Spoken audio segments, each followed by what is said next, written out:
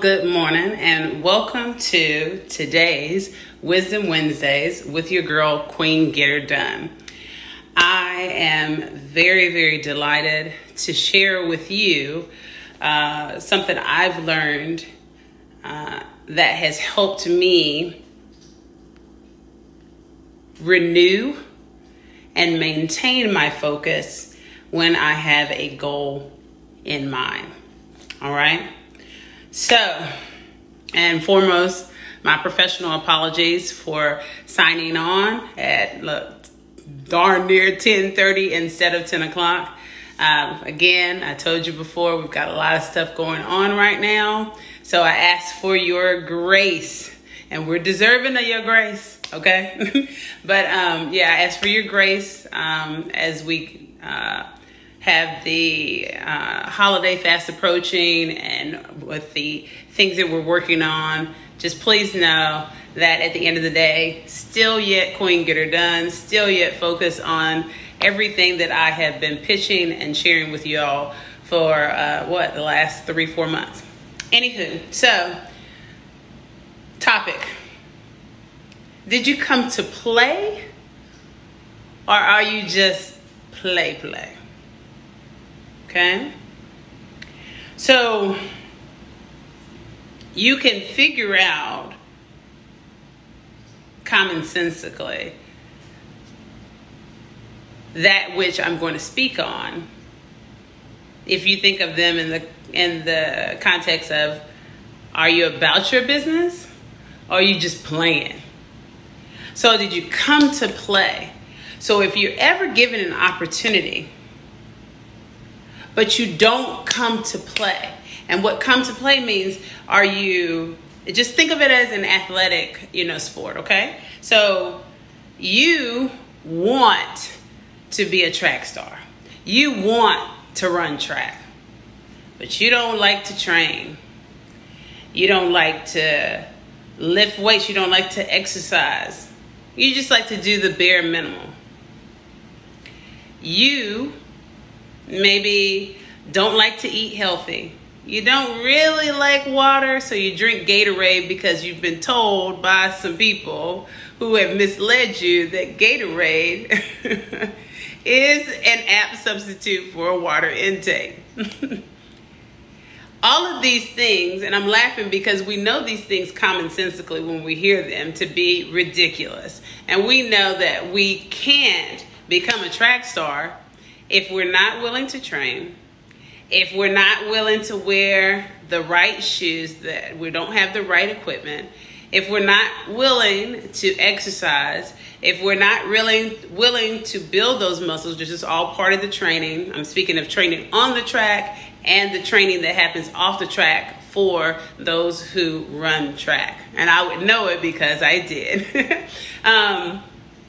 If you don't have those things in place, you don't like to eat healthy ever. You're just like, I'm just going to have burger. I'm in high school. Maybe you're thinking, oh, okay, it's not that big of a deal. I just want to have burgers all the time. I don't want to drink water. I heard through the grapevine that I can have Gatorade intake and that'll do me just fine. I guarantee you, track star is not going to be in your near or distant future. Okay? Because you didn't come to play. You just play. You playing around. You want to have the appearance of a track star. So you wear the uniform, you put on you put on your team uniform, you got your jacket on, you even got maybe even your track bag, you got your shoes in the bag, all the equipment that the coach says that you need to have, you got it in your bag. But when it's time to run, when it's time to run the race, you're unprepared. You're completely unprepared.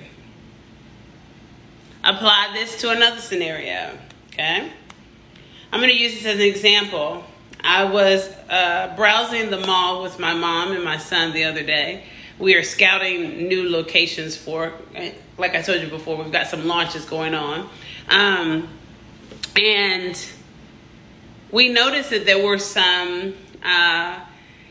And I hate to say this, but we all, when I speak on this, you'll know, we all recognize what we consider And you all would say it from this vein. I'm going to use these terms.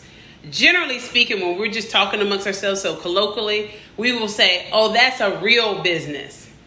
We walk through the mall. We know that Old Navy in the mall is a real business. We know shoe department in the mall, that's a real business. We know that Auntie Annie's, that's a real restaurant, food service place in the mall. We know that Aeropostale, right? That's a real store real business in the mall. Victoria's Secrets, we know that's real. You get my point.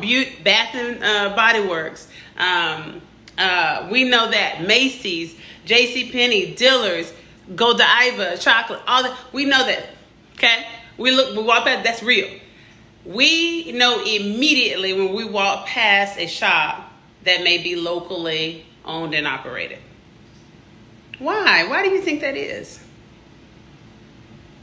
Few of the local owners and shops, now there are some and they are amazing, like my great colleague David Frankel and his wonderfully creative invention for bow ties and men's attire. You got to check him out at South Park.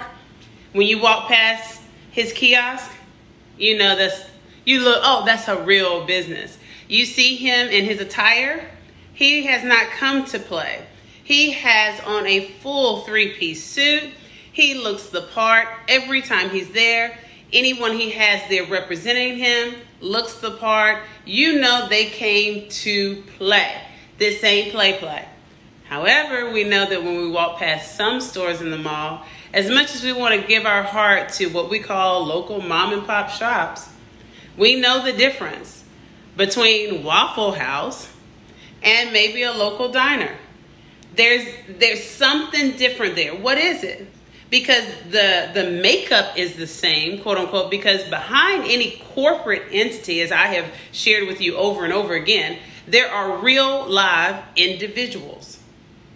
So those same individuals who are human beings are the same individuals who are behind a mom and pop shop, quote unquote, or a local diner, quote unquote.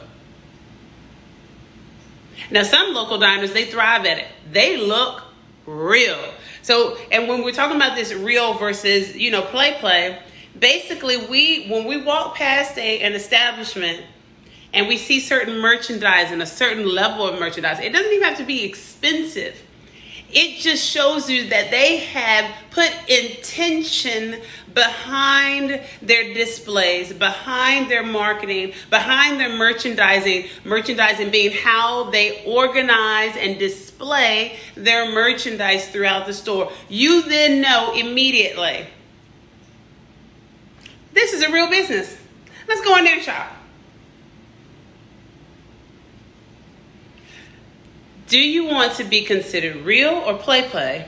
Because oftentimes when we see a play business in a mall, because it does happen, there are some malls that will open their doors to what they consider small business owners.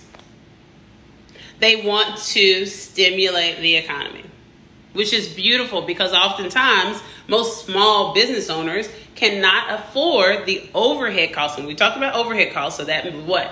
The lease payment, the insurance that is generally required when you assume a commercial lease space. It's normally something that is required. You can't go without the insurance because as soon as you do, you actually have breached the contract. Reason being is because they're protecting their interests. They shouldn't have to pay for your insurance because it's your activity in their property ultimately.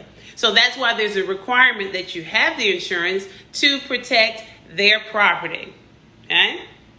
And they're really throwing you a bone by telling you, yo, you go get your insurance, okay? Because at the end of the day, you're still responsible to them 1,000%. Your responsibility and liability doesn't go out of it's not mitigated in any way, shape, or fashion because you are in the space, okay? And they can third-party lawsuit you and assess liability all day long. But the point I'm making here is that here you are in this space as a small business owner, and you may be pulling things together to afford it. I've been there in the beginning. I know what it looks like. I know exactly what it looks like. You can't show me generally anything new under the sun right now. Now, I'm open to seeing, I know that I have so much more to learn, but what I'm sharing with you is that, of course, we know that at this juncture, I'm an expert in my field. So the point that I'm making is that we and you are expert consumers. You are experts in your own right. And the point I'm making is that when we walk through that mall, we know in our experiences, because our experiences help us to be expert in our rationalization, expert in our interactions and how we perceive things, right? So when you walk through the mall, you've been past Old Navy a million times. You've been past Macy's a million times. You've been past JCPenney a million times. When you go past these things, you know, you're like, that's a real business. You don't even question it anymore because you know this is how they do. This is the merchandising. This is the expectation. There you have it. Then you know when you're walking through the mall or walking past any marketplace or whatever, then you're like, wait, well, that's new.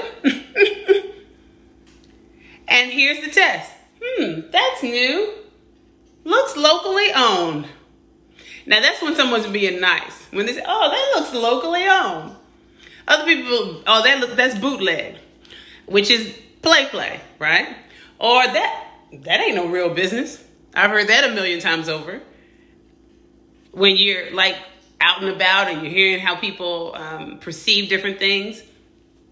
Wow, interesting. I've seen that as well. Oh, okay, so they must, somebody, you see the mall, or you've heard this too. The mall must be losing money. They must, it's going down. Going down is a colloquial term for, they must not be doing well. So they are opening their doors to any prospective tenants to keep their doors open, the doors to the mall open, keep the money going. So the point I'm making again is, are you for real? Did you come to play? Are you play? So if these opportunities are available to you, hey, take them where you can get them, yo. Get it how you live it, right? Now that they have these opportunities available to small business owners, they've done it in Four Seasons Town Center, they've done it in Haynes Mall in Winston-Salem, and many other malls across the country. And it has been a successful business model for tenants who came to play.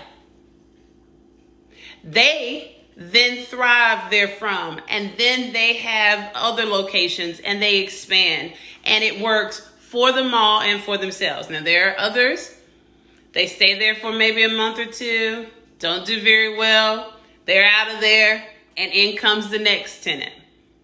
And they make it or break it depending on whether or not they came to play, or are they just being play?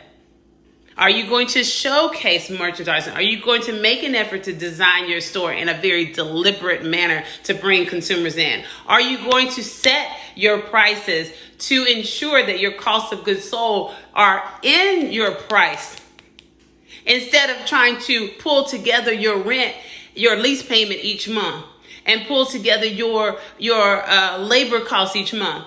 Or it's just you trying to stand in there all day long from 10 a.m., to 9 p.m. That stuff gets heavy. And you see it even with celebrities doing it. I mentioned the one that we know most readily, I would think. Rashida. Rashida thrives at it. I've been to her store. It's gorgeous in there. Not only is it gorgeous, she came to play. Or do you have a disposition of entitlement? That's not coming to play. That's being play. People really, at the end of the day, as much as you are a celebrity, or as much as whatever the accolades you have amounted in your life that say, hey, I'm worth it. Even Rashida greets people as they come in. That was something that impressed me beyond measure when I visited her store. She wasn't sitting back in the back like, yo, I'm me. I'm me. I don't need to do nothing. That's play business. You can always tell who is there to play, who came to play,